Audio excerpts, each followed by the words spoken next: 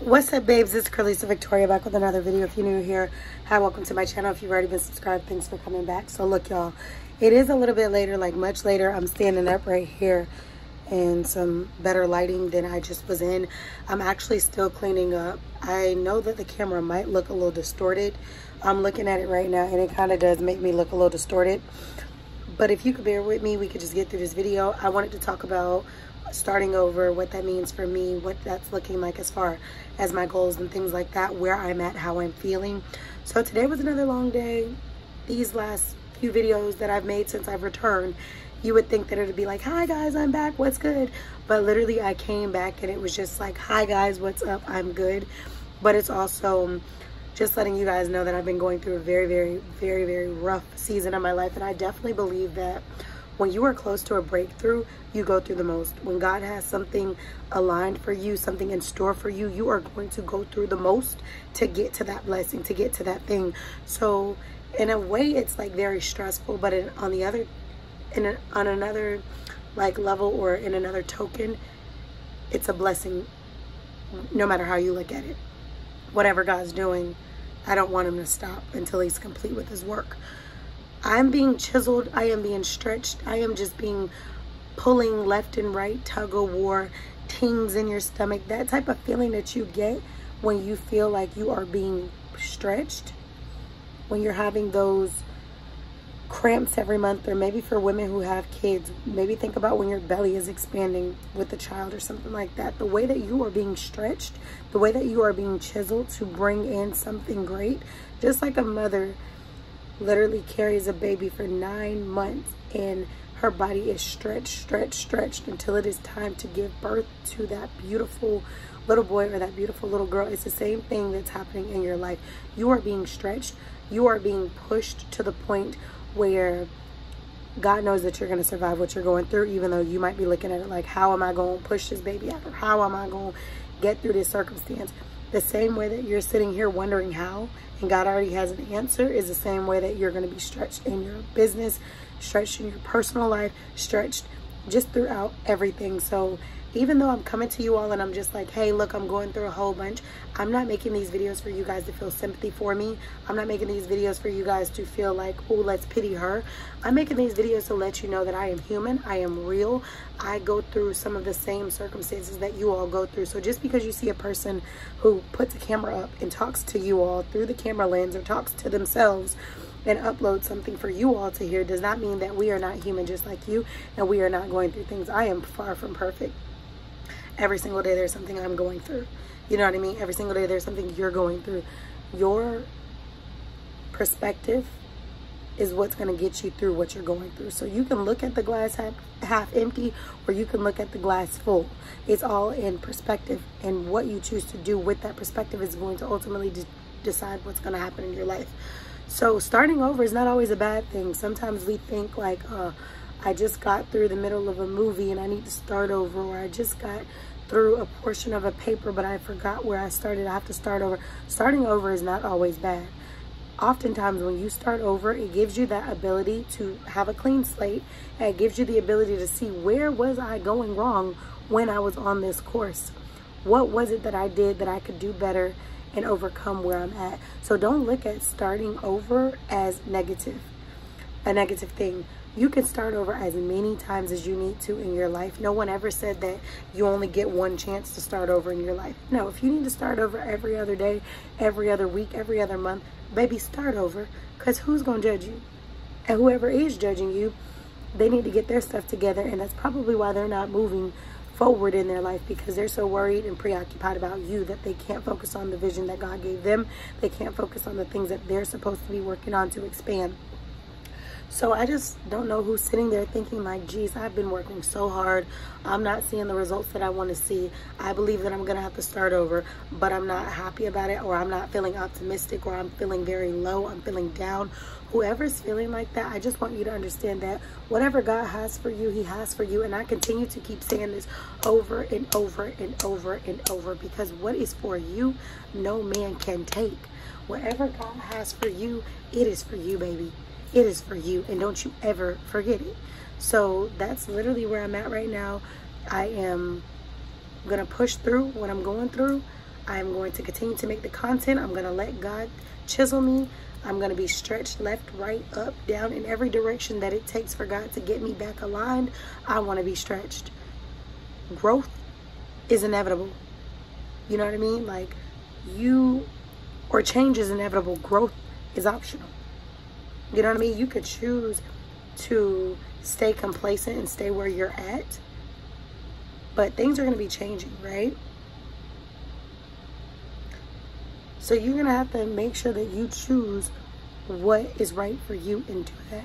Don't allow your circumstances to overcome you. If you're going through rough times right now, just know that God got you. I don't know what else to say other than God got you. I'm telling you guys, I've been going through a lot. So for me to be able to sit here and say, God got you, or to sit here and tell you that all things are going to work together for their good, and I'm in the midst of adversity, that tells you that my faith is on chart. And I'm not saying that you won't have moments where you're not going to break down and cry. You're not going to have moments where you're going to question God on what he's doing and things like that. Because you're human. You're going to do that. But in the end of the day, just keep the faith. Keep pushing forward. And understand that starting over sometimes is the best reward in it all. So I've chosen to start over with my mindset. I've chosen to start over with the things that could help me become a better person. I chose to start over with a new space. I moved from where I once lived. I downsized, and I allowed myself to embrace a smaller space so that I can go ahead and focus on my mental.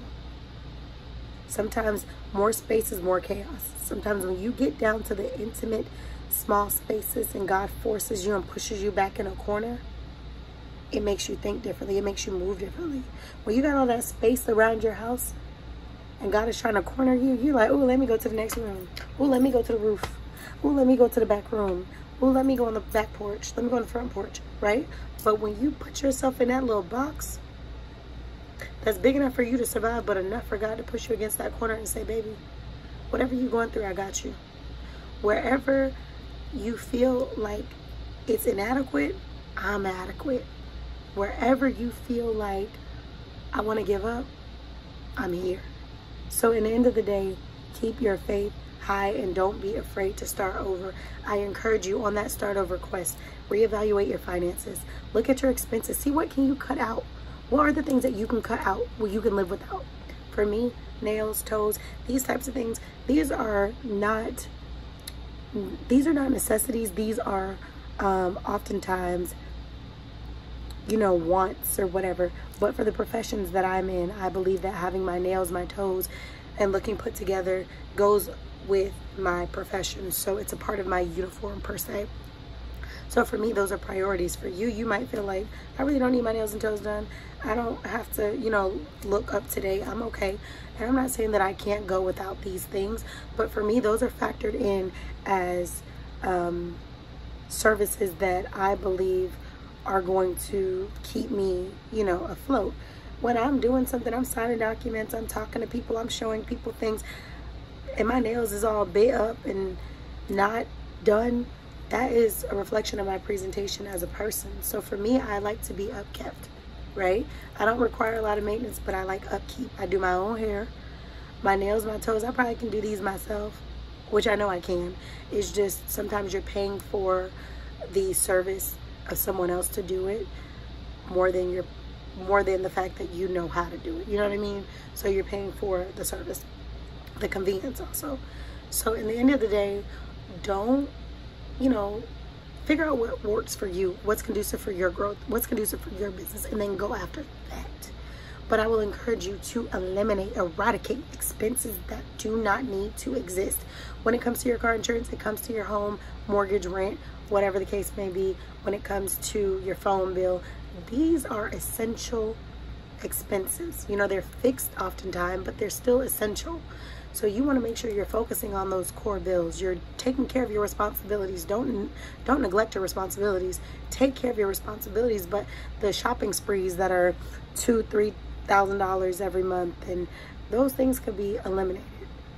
Focus on building your brand. The expensive rent. If you have a mortgage, great. Look into keeping that credit up and getting that credit great so that you can go ahead and refinance in the future for a better interest rate. If you're renting, think about, do I really want to pay what I'm paying? Am I willing to sacrifice where I live for the long term of my business endeavors? Because for me, I can say, yes, I am willing to have long-term gains with short-term sacrifices. I'm willing to do that. Yes, I like my luxury. Yes, I like my nice house. Yes, I like, you know, nice things. But I am willing to say, humble yourself, baby. Let's go from a 3-story to a 1-story. Let's go to a 1-bed. Let's go to small square footage. Let's go to something that got more land so your dogs can play. Let's go to something that makes sense, right? I've begun to eradicate expenses that don't need to exist. I've begun to decrease expenses that I have the option to get in front of and decrease. So whatever it is that you're doing, make sure that you're making it make sense. So start there with your expenses. Then create your budget. Create your financial portfolio of what you want to have as assets. Properties. Maybe you want to have stocks, bonds, you know. It's different things that you can be building your financial portfolio with by eliminating certain expenses that don't need to exist and decreasing expenses that you have that do not have to be skyrocketed. When you do that, you will see that you are able to move your money in different spaces that are going to grow your success and allow you to leverage.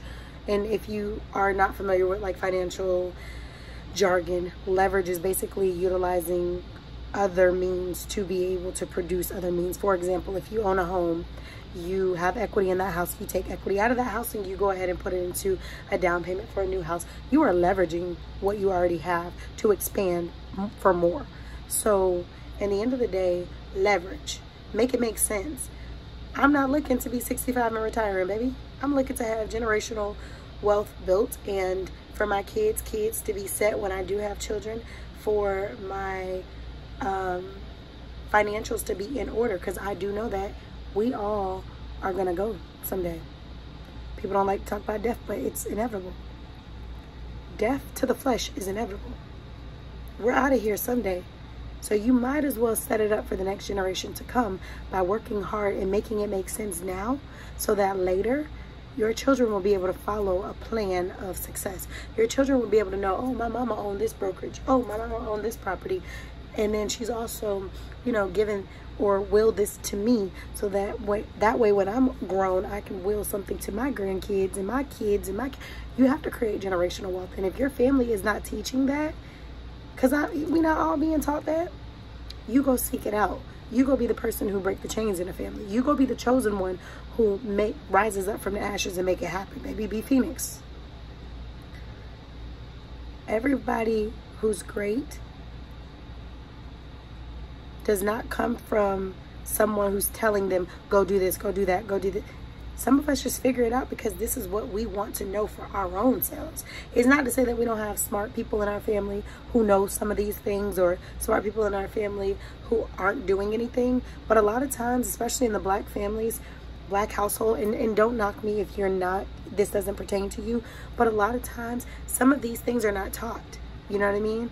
And you have more generations that go on to learn these things so that they can be able to produce it to their family. And I will clap and hats off to a lot of successful Black people now, because I will say, I remember a point in time where these weren't the conversations, but I see and hear that there are so many families and so many young people who are wanting to build generational wealth for their future. It makes me smile. So I'm not going to say that it's not happening in Black households, but I'm going to say that it has increasingly gotten better for these conversations to be had, for these young people to start building this type of mentality to build. You got to start with the mentality, right? You got to start with the belief. Then you will start to acquire the actual assets. You will start to acquire the actual things that we are talking about. So let it start in the mind. Believe that you can and you can. It all starts with belief. Do that and you can. But I will definitely challenge you to look over your expenses. Eradicate what doesn't need to be there. Reduce what you can reduce. My office rent, my house rent, I reduced those by more than half. Literally by more than half. For my home life, I reduced it, and I literally have 1/3, 1/4 of what I was paying 1 month is what I can get 3 to 4 months out of somewhere else, or where I'm at. Where I was with my office, I'm spending probably 60% less now. It can be done, so make it happen. Don't make excuses, make adjustments, right? Those are going to be your very first things to start over, and start over in a manner that's going to allow you to be successful. Do those things. I promise you, you're going to get relief when you don't have these overwhelming bills. You're going to get relief when you're able to allocate your funding, your money to different things that are going to create assets for you instead of liabilities. You are going to be so much happier when you see that saving is literally like a goal. Saving is something that I'm trying to see how much money I can save. Like, I get happy about that. You know what I mean? Instead of feeling like, how much can I spend? You know that you want success, and you know that you've grown when you're really more so preoccupied with how much can I save more than how much can I spend. Now, don't get me wrong. You can still have your nice things. You can still go on vacations. I cannot stand when people say, oh, successful people don't wear designer. They don't go on vacation. They don't wear bags that are $3,000, $4,000. Successful people do what they want. That's why they're successful, right? You can have nice things, because guess what? You might be into fashion, and guess what another successful person might have a problem with? Gambling. Or they may have a problem with drinking, or they may have a problem with, you know, some type of something else, right? That just because they're not buying designers and bags doesn't mean they're not putting that money into bad habits, right? Or putting it into something else. So don't compare two different things just because, oh, it looks nice, it's fashion, so yeah, that's a problem. Because money could be, if you want to look at that as a waste, you can look at it as it's being poured out somewhere else for other people. Just focus on you. For example, people with my designers, I can go sell a lot of my designer items, and I'm gonna get what I paid for it or more, because the markets that we're in, and also the type of assets that I have. So when I look at my bags, I look at some of my shoes, those are stocks, baby. They hold their value. They may lose some value in certain items and certain brands, but for the most part, they hold their value. So to me, if I could sell it and get that same amount back or more, is worth me having it. And even if I can't sometimes, there's just items that, I don't know, like items that I just want to have in my collection, and I'm going to have for a long time. So that's what makes it valuable to me, because I can have a bag for 10 years. If I would have bought cheapos, I would have been buying cheap bags every other week. But if I buy a quality bag, I can take this statement piece with me throughout all of my years. So make it make sense for you, and stop judging other people for what they decide to do with their money. Stop telling people what they got to do with their money. When it's your money, it's a different story. But when it's their money, let them do whatever they do, as long as they don't involve you in the way that they're spending their money when they don't have their money. So that's the biggest things that I would say when you start over. Another thing that I would say is get quiet to yourself. Don't be around nobody for, you know, a little bit. Don't feel like you got to go out. Go sit down, go journal, clean your house, clean your mentality, clean your mindset, and just start to work toward the things that are going to push you into the direction that you need to be pushed to be successful, right? We're going through, a lot of people are going through things. You might be going through like, dang, I don't have the bill money. Man, I'm going through a terrible divorce. Man, I'm going through a terrible breakup relationship. Maybe I just lost a friend. Maybe you just experienced a death. We're all going through things, right? But in the process of sadness, find joy. And I know that one will pass over another, and one will overlap another. You know, like sadness will dismiss itself and joy will come in. But one thing that they won't do is they can't coexist. You can't be extremely full of pure joy and then be extremely full of sadness at the same time. They cannot coexist. It's like oil and water. They're not going to mix, right?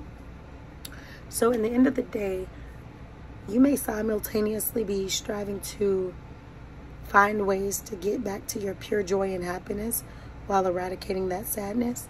But in the end of the day, you'll get there. It's not overnight, but you'll get there. But if you don't work toward the things that you are passionate about, you don't work toward the things that you desire, then that is when you're going to be stuck. So every day that goes past, set goals, be intentional. Don't sit here and be like, oh, well, I know I moved here to do X, Y, and Z. And then you get to that place and you're not doing nothing you said. Because, girl, what are you doing?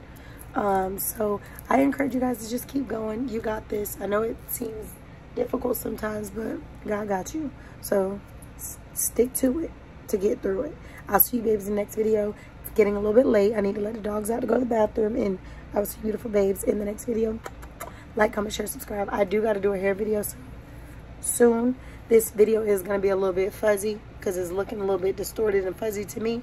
But as long as you got the message, that's all that matters, sis. I'm going to go ahead and upload it right now. And just understand that it's okay to start over. I love you guys so much. Thanks for supporting me.